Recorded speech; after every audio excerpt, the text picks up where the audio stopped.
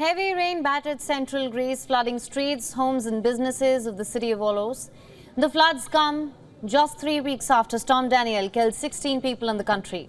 Storm Elias caused the river to overflow into the city's neighborhood. Residents said the authorities were still dealing with the effects of Storm Daniel. They were not adequately prepared for another storm. Over 250 people have been evacuated from the region since the fresh storm struck on Wednesday. Fire brigade officials said they had received 1,200 calls for help.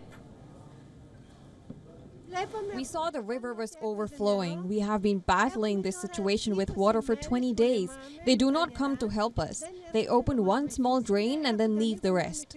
And the bridges have been built really low, so it doesn't make sense. Cars were seen floating in the sea or buried in layers of mud. On the other hand, bulldozers tried to make banks to redirect the flow and clear debris that was blocking the river, pushing in further into the village. Residents were angry as they cleaned their homes. They said authorities were not fast enough to take adequate measures after Storm Daniel hit. One resident said that he feared that he would drown after the water had reached 2 meters. We couldn't believe our eyes, what we were seeing. In the last 2 weeks, they came only 4 or 5 days to clear the debris from the river from the previous catastrophe. And yesterday afternoon, at about 5 o'clock, the river was blocked from debris under the bridge.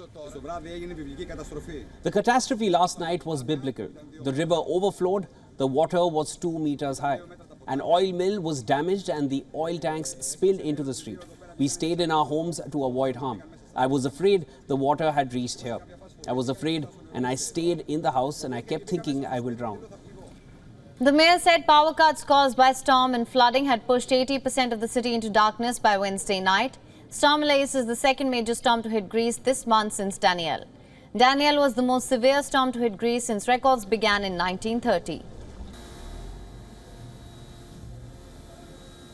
WION is now available in your country. Download the app now. Get all the news on the move.